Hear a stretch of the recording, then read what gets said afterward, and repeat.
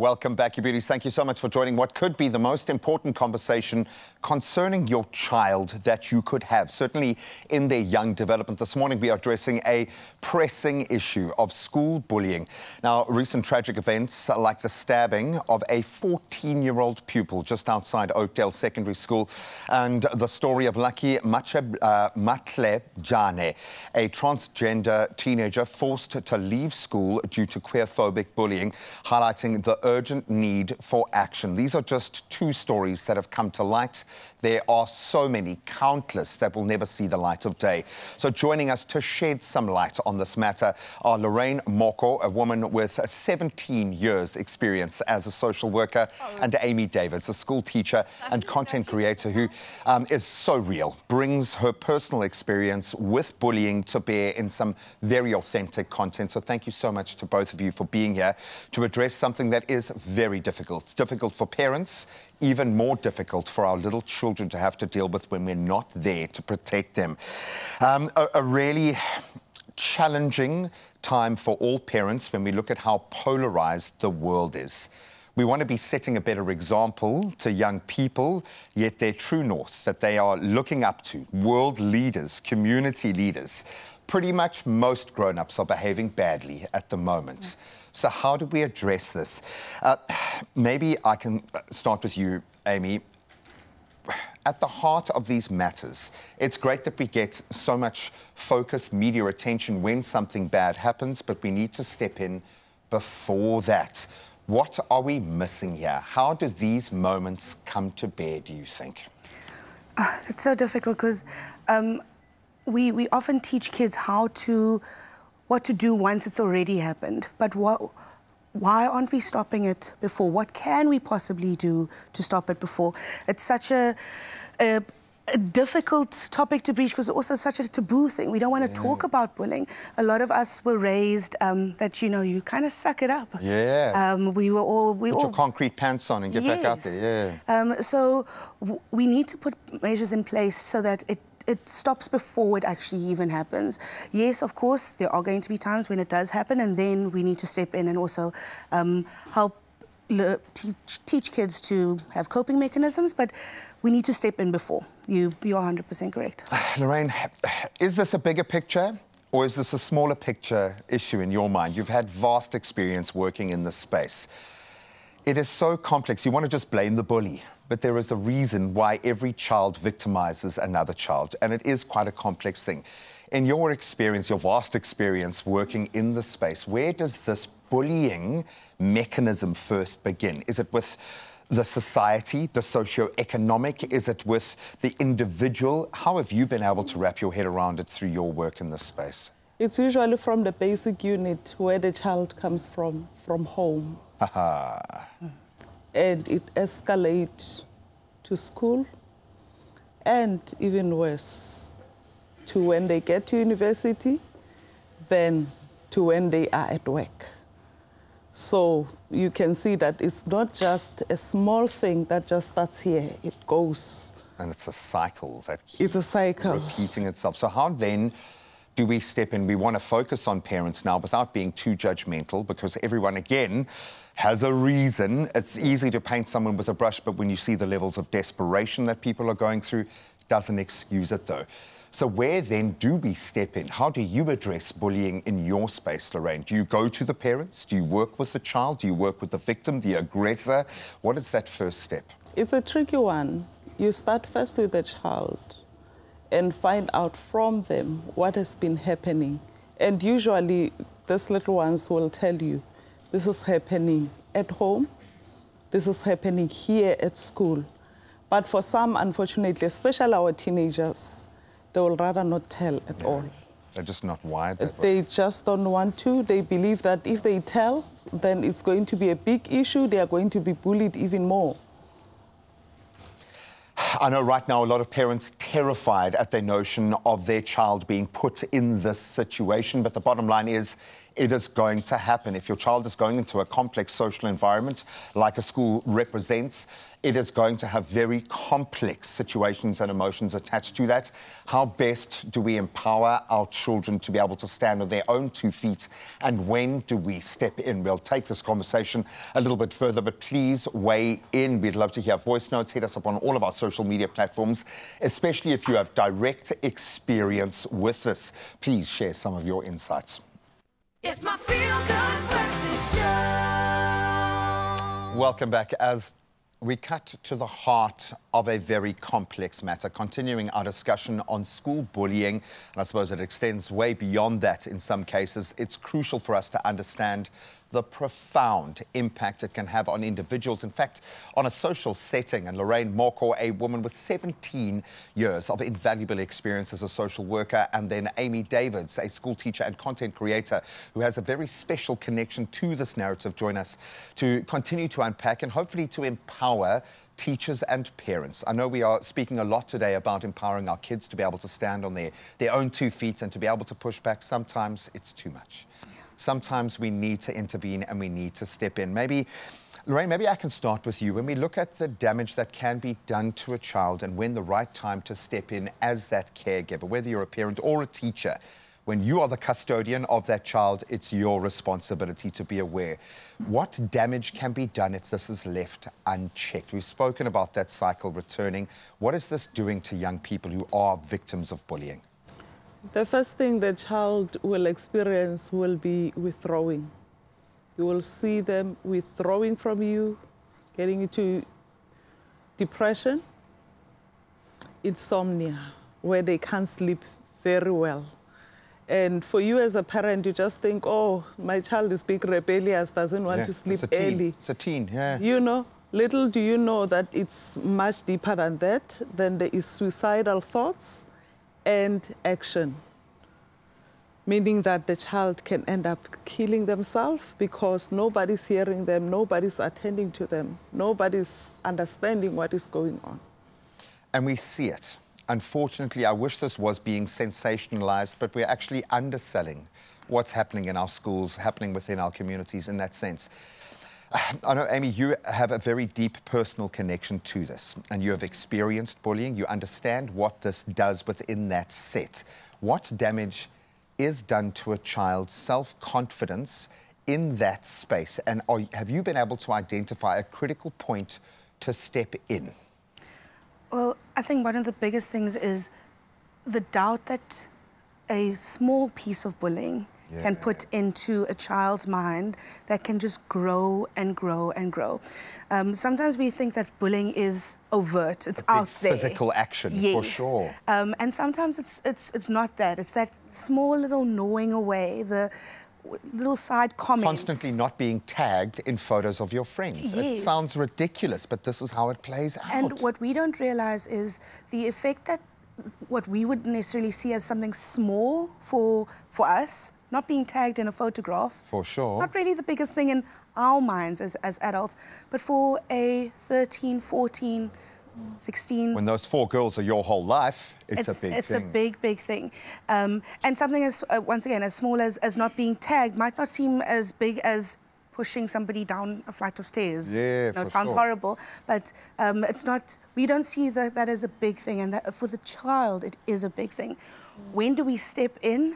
When do we see it? Because we don't necessarily think that is such a big issue, it might just go unnoticed to us. But it's there where the symptoms or the way that it presents itself, the lack of sleep, the depression, the withdrawal, that is where we as adults, teachers, parents need to step in and say, okay, something's not right. Let's speak up about this. Let's chat about it. Let's have a conversation. Let's start. And unfortunately, I think a lot of parents, you learn the hard way that conversation needs to be going all the time. You can't go and retrospectively start communication with your child. They need to be comfortable to come to you. So we know that's part of the equation. What must it look like if I, as a parent, want to speak to my child about this, Lorraine, without triggering them, without making them feel more pressure or anxiety? How does that look? What do we do if we want to speak to our child about what they're going through? Make it a normal conversation. Ask them, how was school? That question, how was school? What have you done today at school? Who did you hang out with today at school? Oh, the friends have changed. What changed here? What happened to that other friend that you had? So also getting to know who are the buddies in your child's life is very important. And to keep going with them if they are not...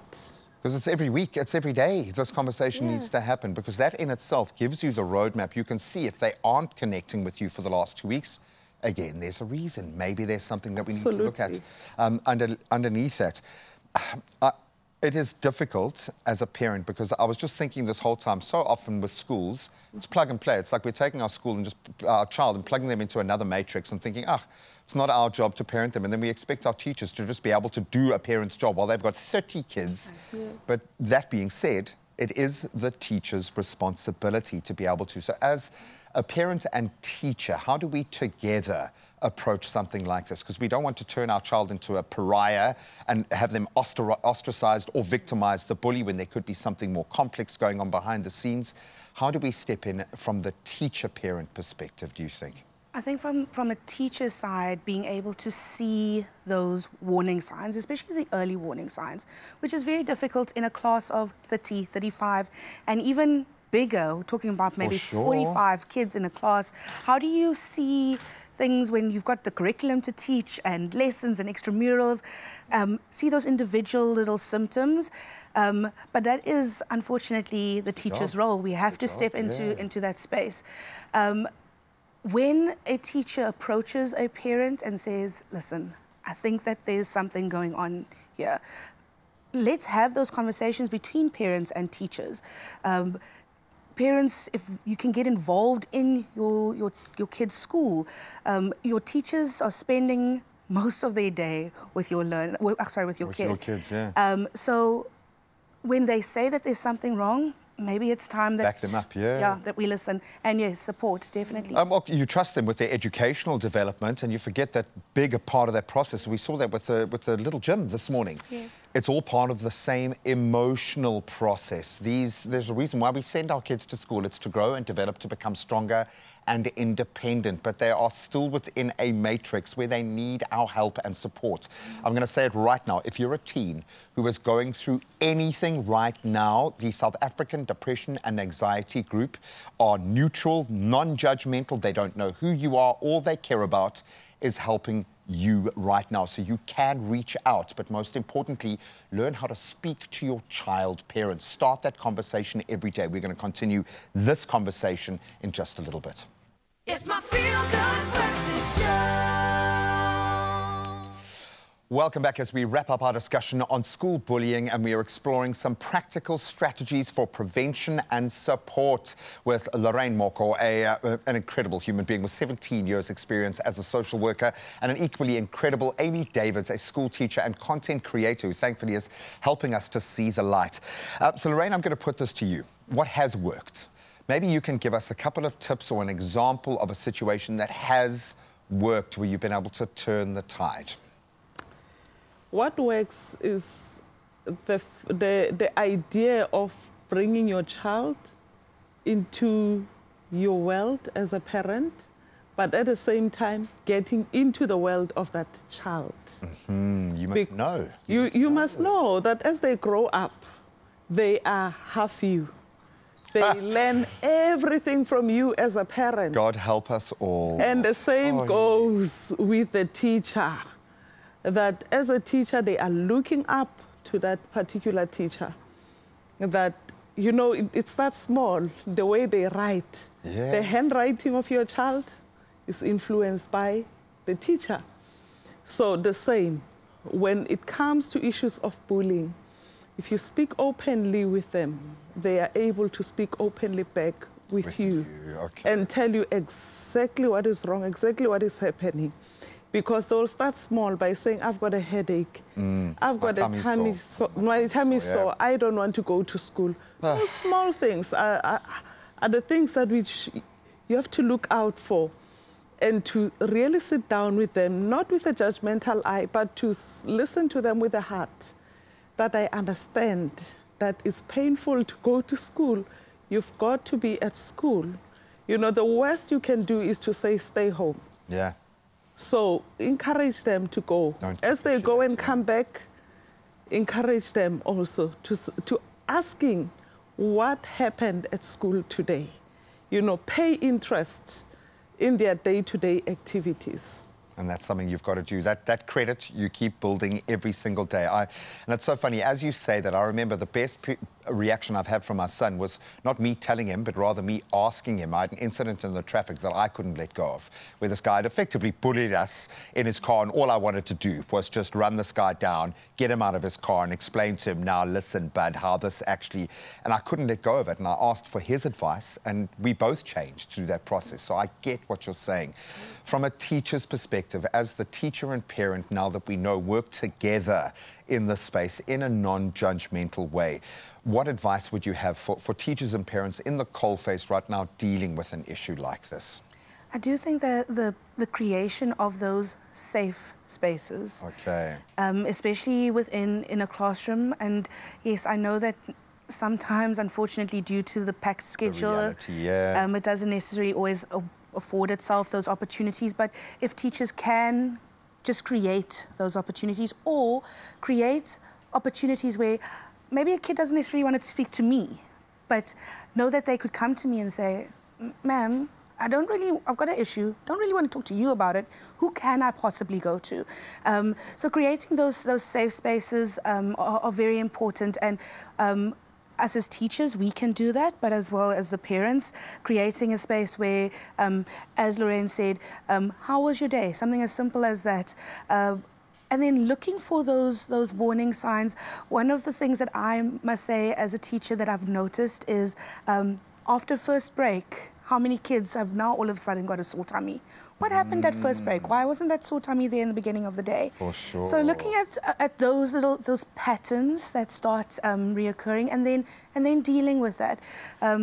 Kids need to have those coping mechanisms, or we expect kids, to have those coping mechanisms. Who teaches them that? It's our duty. And they've got to see us doing that coping. If we're going to just set it aside because it's not our problem, it's teachers, or it's not our problem, it's the parents, all they are modelling is that being swept under the carpet. And I like the fact that we can talk to our children and say, well, would you rather speak to mom about this, or would you rather speak to me? Because that just changes the tone. Then they can... I don't want to speak to teacher, but I want to speak to my coach maybe, or something like that. I absolutely understand that. We've had some brilliant comments come through as well. So we're going to put those up now so we can have a little gander. And thank you so much for bringing your comments to bear as well. Setu saying, my 6-year-old has been bullied. What makes other kids bullies? Maybe we should start there. I absolutely love that. So often, and I know it's the case at my son's school, where they look at both the bullier and the bully as a victim of something, and whether it's a big or a small thing. But what is that thing, Lorraine, in your experience? Is it a moment? Is it a complete modelling of behaviour? Is it a behavioural trait that's just there? What is that thing that makes a bully a bully? For that age group, ask yourself, what is the age group of the bully? If the age group is within that age below 7, the model is the parent. It's the parent. What you see with the child is what the parent is usually doing. So you would want, as a parent, to go and confront the child, to go and confront the parent. But the best place to start is always where you've placed your child. If it's at an ECD, do inform them of the incident and request an audience with the parent. Okay. So that they can be assisted. But if you have to go to that 6-year-old and say, you are bullying my child, you are going to break down that child forever. They will hate school forever. Oh, completely. And often an insecurity, bullying might be that insecurity, and the whole family might be insecure about something. It's just manifesting in different ways. I get that. Let's have another look here. We've had another beautiful and very well-stated comment come through from Farouza saying, does intimidation from teachers count as bullying, especially when schools have fundraisers and kids get promised incentives, so they're pressured to bring in multiple lists before due dates? Kids go home and start throwing tantrums that they teacher more than they believe whatever their teacher says is law. It does not matter how much the parent explains, the child still believes the teacher has the last day. All I'm hearing from that comment is a complete disconnection between the teacher and parent, talking about each other as satellite stations. So I can certainly understand your anger and frustration at your child being put in that space, but that again doesn't speak to an individual villain. It speaks to a system that is defunct and broke it down. Amy, I'm gonna put it to you to save the world with one last comment now, because you've made it your mission to put this message out there and help to coach and guide other people. So what's the mantra, the advice that you go back on? What do you keep telling yourself in this space, and what message would you like to put out there for other parents and teachers to really latch onto? In a summed up word, 2 words: be kind. I think that the world will be such a better place if there was just a little bit more kindness from everybody. Now, kindness looks different for each person. For sure. Sometimes kindness can be, like the old people used to say, if you've got nothing nice to say, keep quiet. Yeah, just step That is back. an act of kindness. Kindness can be, my friend is sitting all by herself at break. I'm going to go and sit with him. Kindness can be, I'm seeing my daughter retract a little bit. Maybe I should look into this a little bit. So kindness, if we can just embody it, it will really, really help. Our kids are sitting on social media. Let's be honest, that's where they are. Let's use social media. It's such a powerful platform to create awareness around these topics, to empower our kids with coping mechanisms, to empower adults, to see what are the symptoms. Life hacks, man. 100%. Yeah. So let's use it to our advantage. But at the end of the day, let's just be kind. Just be kind Just to ourselves, to our teachers, to other parents, and most importantly, let's be kind to our children. There is an expectation that they've got a full bag of tools to be able to deal with this complex world that we live in. That is not the case. They're as young as 5, 6 years old. The onus is on us to be the bigger person. It is a serious problem. We can tackle it together. I love that. Just for the rest of today, just be